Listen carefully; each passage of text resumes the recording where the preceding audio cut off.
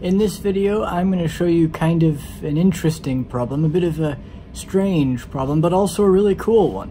I'm going to show you how to solve Laplace's equation in toroidal coordinates. Now, initially the equation appears not separable, and directly it isn't, but there's a special ansatz you can insert in it that turns it into one, which is surprising and very cool. So what I do is I show you that ansatz, and then I insert it and work through the algebra of deriving a separable equation from that, and then I separate variables on it and we solve it out. It's a good exercise, it's important to know about this problem, and it's also fun. So hopefully you'll find this video useful.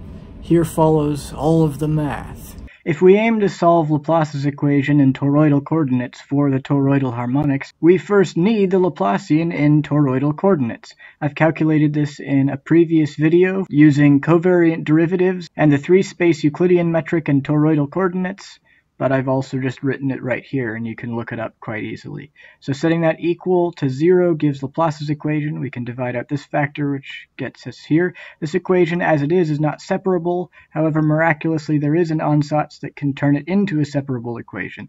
There are actually two different ones, in fact. The most common one is the one that I have used here in this problem, and it's simply this. Let's insert this and see what happens.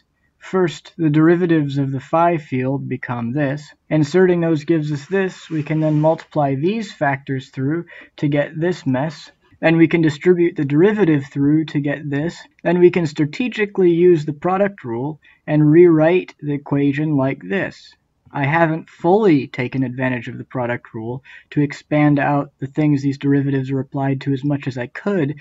I've done it strategically, just so that we got these cancellations explicitly. This leaves us with this equation. The next thing that I did was I multiplied by this denominator here. That gave me this equation after rearranging some terms and factoring out this square root from the two terms where it didn't cancel. So now the next task is going to be to simplify what's in this bracket. To make this easier, I defined a symbol omega that's equal to it, in which case the equation becomes this, so that now we can just focus on simplifying omega.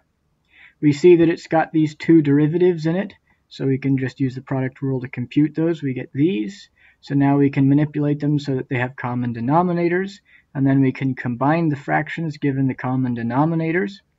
Then from there we can plug this back into omega and we get this result. Now we can combine these fractions because they have common denominators.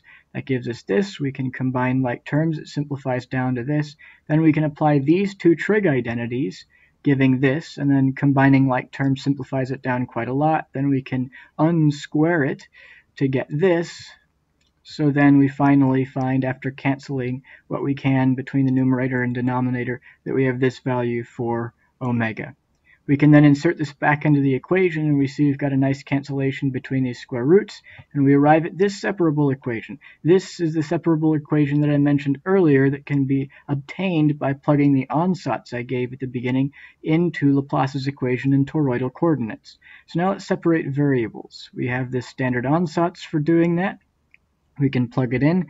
I separated off the phi piece here first. It's just solved by phases. The sigma piece is also just solved by phases.